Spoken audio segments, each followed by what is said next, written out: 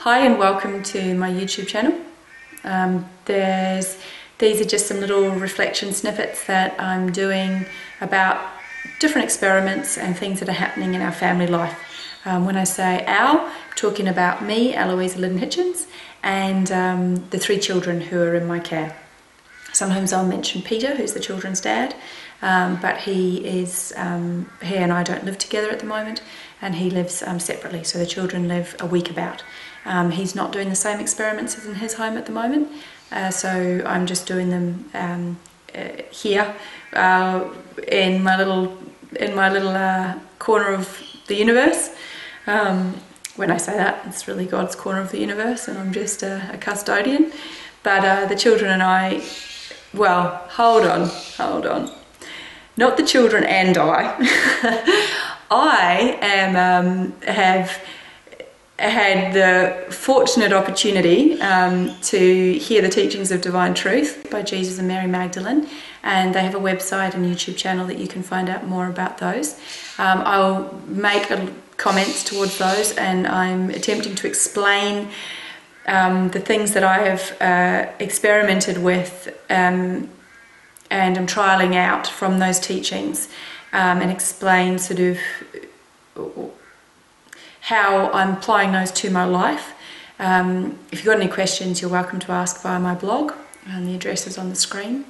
And I also feel very fortunate to have some very good friends who help, they give me a lot of feedback, but not just that, they also provide many opportunities.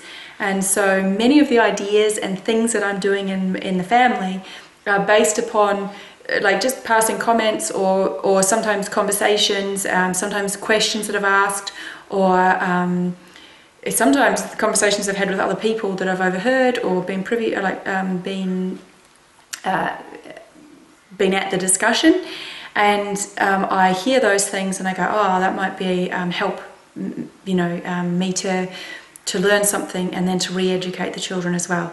So I'm wanting to become a good parent from God's perspective. I'm very invested in being a good mum from the world's perspective, and I'm finding that that's not having very good outcome for the children. So the children are acting in ways that are highlighting to me very, very clearly that what I've been doing and what I've thought as a good mother is actually causes not a good outcome. What I've also experienced is that if I do things God's way and I actually find out more information about the type of parent that God is to each of his children, so that means every single one of us, so you, me, and every single other person on this planet, that a lot of the time, well, let's be honest, every single time that I apply some of God's truths and actually do them properly, there is always a better result in the family. And it is really positive. When I say positive, it's just, I'm starting to see it that it feels positive to me because my normal is flawed and God's normal, which is following God's laws and doing things God's way, that's how the world should be. That's how God created the whole universe to be. But we are in such opposition to that. Well, and I speak from personal experience. I have been in such opposition to that to me now, when I try doing certain things God's way and I really actually do them, it's not that I always find them very easy, but when I actually do it, the result feels exceptionally positive to me. And I feel like it's probably not from God's perspective, probably normal from God's perspective, but because my normal is so non-normal, when you compare it to God's normal, it makes it feel like it's very positive. And because when I first heard the teachings of divine truth 9 years ago, the truth really changed my life. Because for the first time someone was actually saying something to me that it sort of hit my heart in the sense of yeah, that's true, because they also it validated a lot of experiences and things that had happened to me that my family environment had completely told me were literally had undermined and said, well, that's fake and that's not true and that's not how it is and we know best. And I'd been sort of like, well, but that's what I feel, and was really hard. And the truth was like, oh no, that's right. Like that is how it is. And I think I had some very good guidance as well, and confirmation feelings of those things as well. So, I mean, I've actually applied certain truths that I've heard, and it has been through the application and my own personal experience in regards to those truths that I now know in my heart that they're true, and I know that they're true. And it doesn't matter what you say or anyone else says to me, there's certain things now that I know are true. So for instance, I know that if I'm truthful and I honour truth and I really seek and desire to become more loving, that even that intention and desire has a positive result and has a consequence that is really good. So for example, the first experiment I tried that I've talked about in another video was the children used to like come and just cling on me, particularly the boys. They'd just cling on me, they'd be in my face, they'd be loud and screaming, I couldn't have a conversation, they'd take food off my plate if we were having dinner, they would like punch me and bash me, bite me, a lot of different things would happen.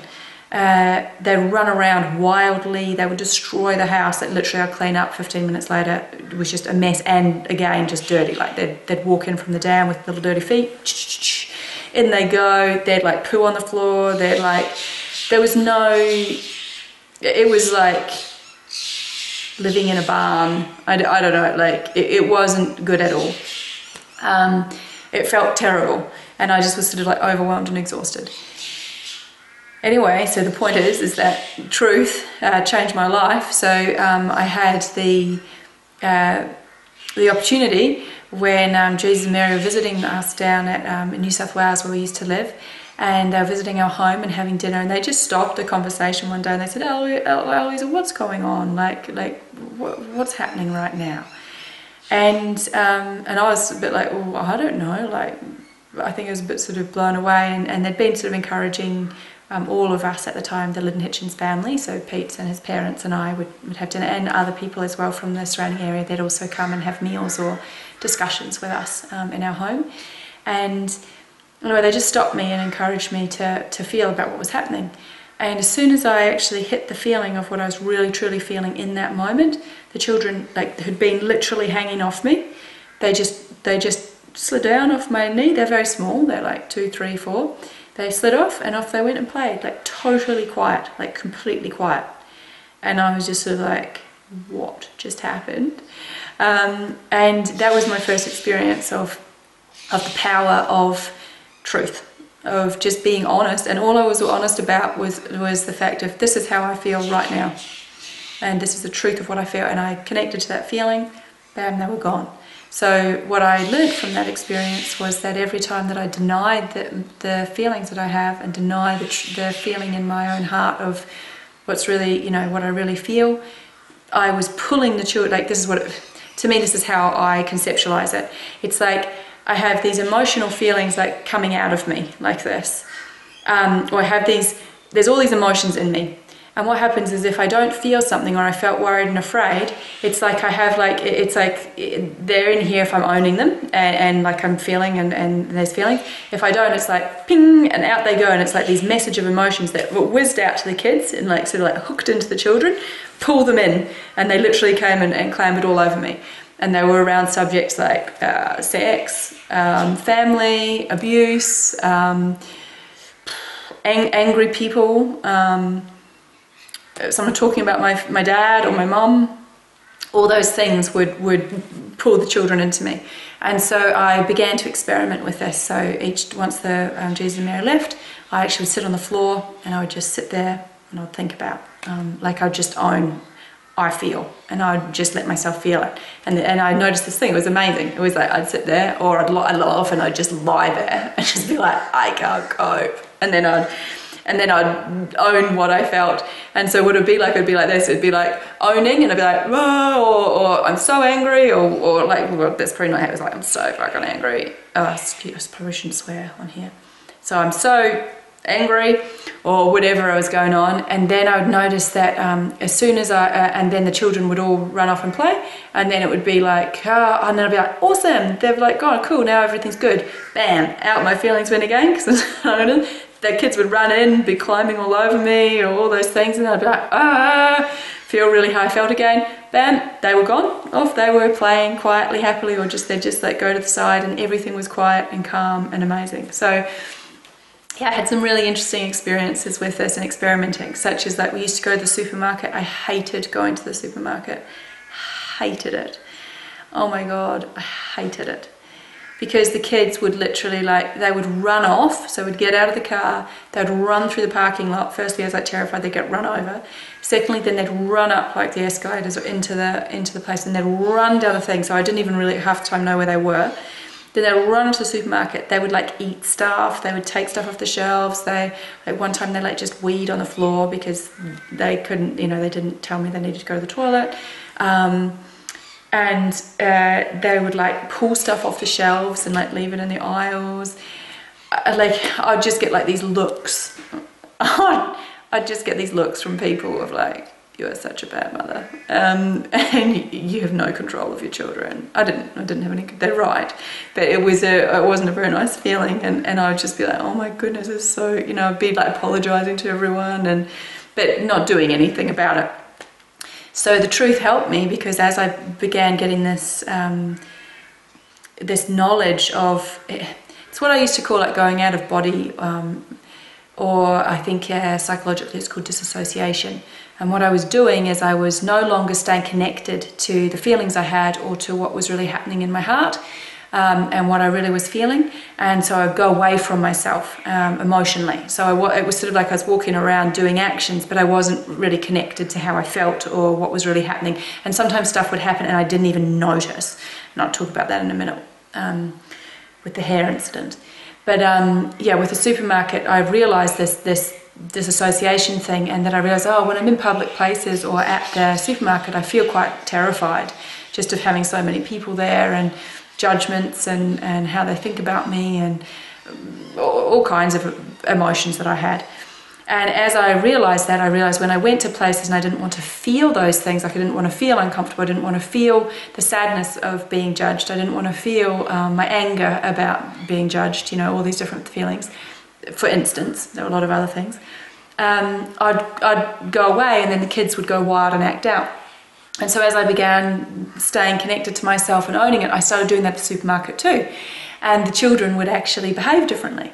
And throughout that time, there was a period of time where I'd go and things were still very, very messy.